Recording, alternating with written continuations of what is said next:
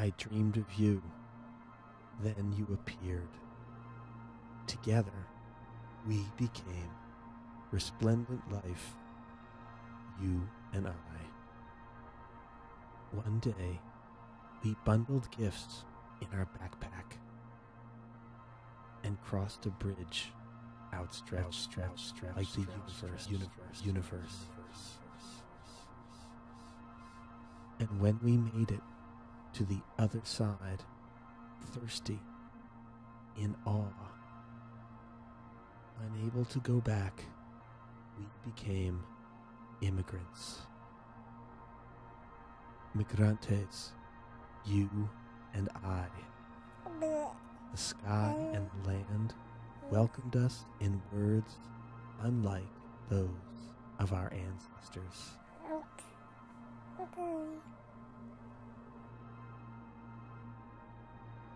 There were so many things we didn't know, unable to understand and afraid to speak.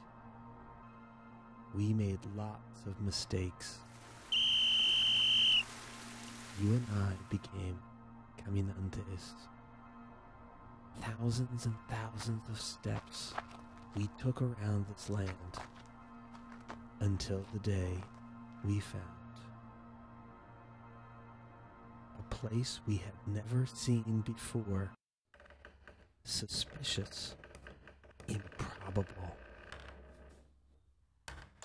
unbelievable, surprising,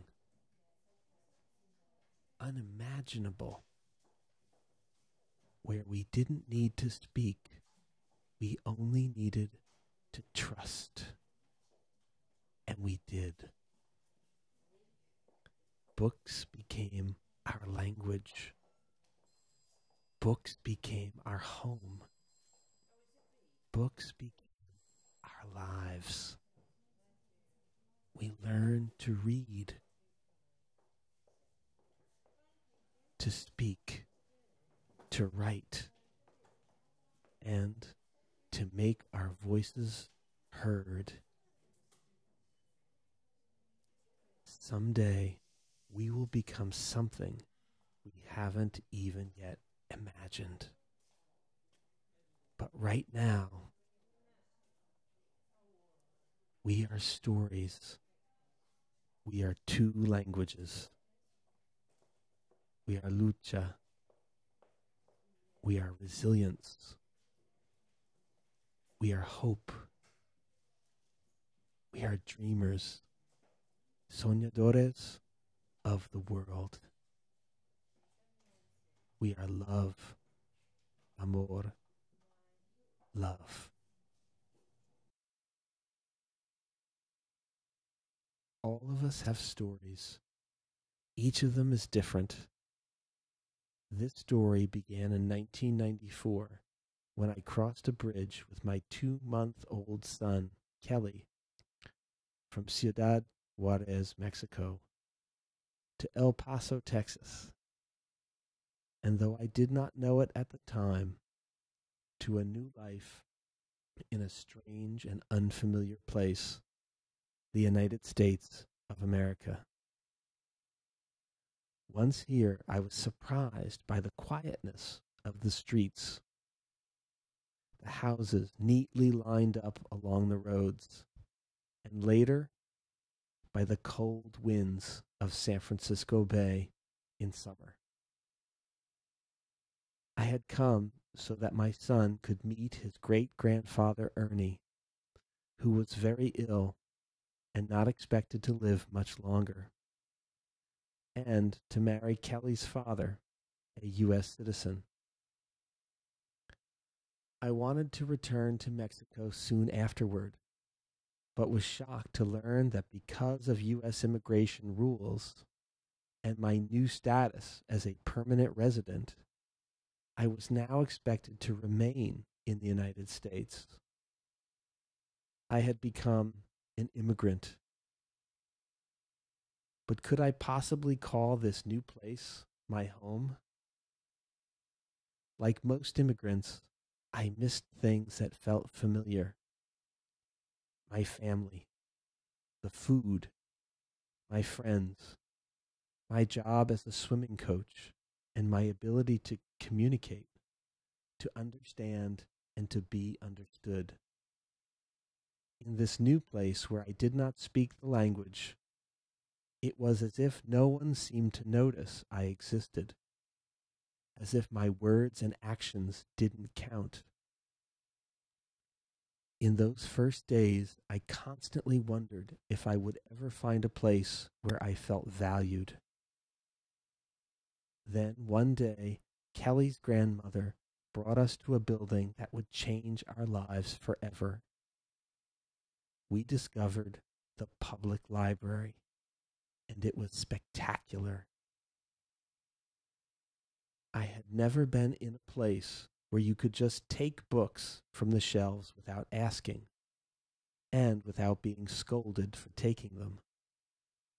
And there were picture books, something I had not encountered before. I could not believe how beautiful and sturdy they were. And then, when I opened them, I was amazed at the power of their illustrations. Even though I could understand very few of the words, I realized that I could understand the story through those images, a realization that would come to inspire me later on. I began bringing Kelly there almost every day, and although at first it was difficult for a little baby to stay longer than a few minutes, eventually we were able to spend entire afternoons looking at picture books, often only leaving when we were told the library was closing. We were at home.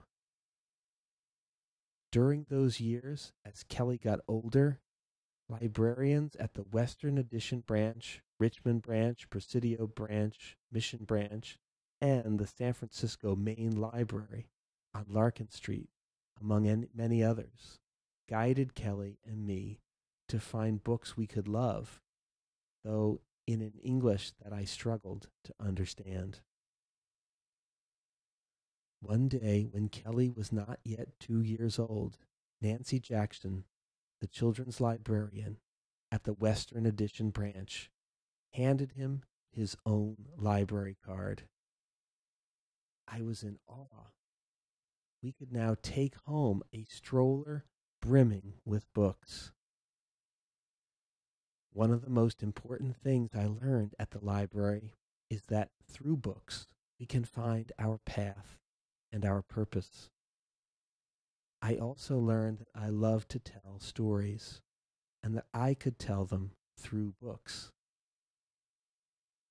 I studied the books I admired so much and became determined to make my own. My first efforts were very simple and very crude, made by hand and bound with ribbons and filled with my own stories and drawings. I was so proud of those books. Kelly was not a dreamer in the way the word is used today, to refer to young, undocumented immigrants who were brought to the United States as children and who have lived and gone to school here and know no other country than this one as their own. Kelly and I were dreamers in the sense that all immigrants, regardless of our status, are dreamers. We enter a new country carried by hopes and dreams, and carrying our own special gifts to build a better future. Dreamers and dreamers of the world, migrantes, soñadores. Now I have told you my story. What's yours?